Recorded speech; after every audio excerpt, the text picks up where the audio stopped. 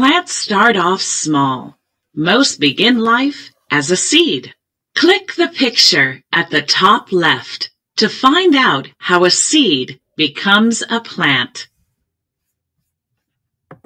Seeds form inside the flowers of many plants. The seed has a coat which protects the tiny plant developing inside. The seed needs air and water before the plant will sprout.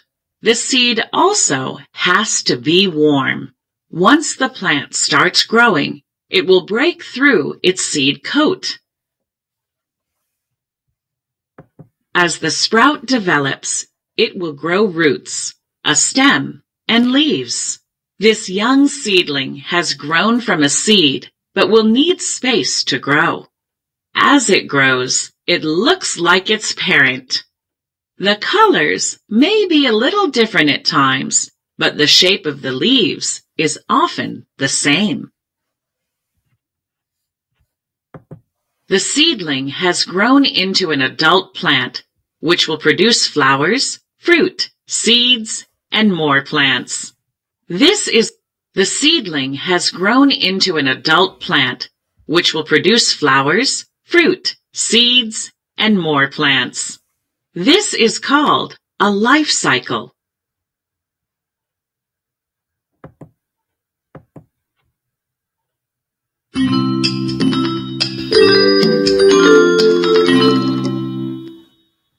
You've learned a lot about how plants grow and change.